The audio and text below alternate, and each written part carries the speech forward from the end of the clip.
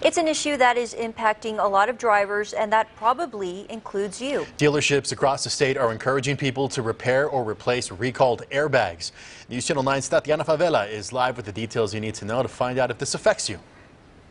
The airbags in your car is extremely important for your safety. That's why dealerships across the state are making sure you keep them up to date. Get it in, get it taken care of, because from what I understand, these airbags can go off at any time, and it's a major concern. If you get behind the wheel, you're being reminded to check if your airbags are working properly, especially during these hot days.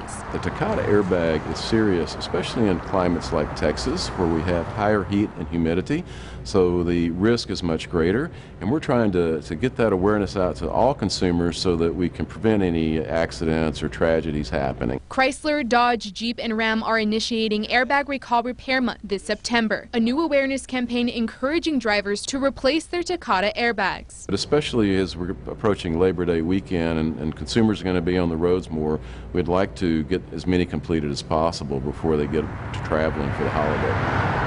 According to the National Highway Traffic Safety Administration, there are 1.7 million vehicles on the road in Texas with these dangerous recalled airbags. I realized that it was very important to get these airbags taken care of. It was kind of a big safety feature, and I thought that, yeah, now was the time to get it in here and get it taken care of. But there's no reason to wait, and we can get it done quickly. We have the parts, we have dedicated technicians, we have extended hours, and we can complete this repair very quickly and conveniently for customers. And you can get your airbags replaced at your local dealership by scheduling a free repair that takes about an hour. Live in the News Center, Tatiana Favela, News Channel 9.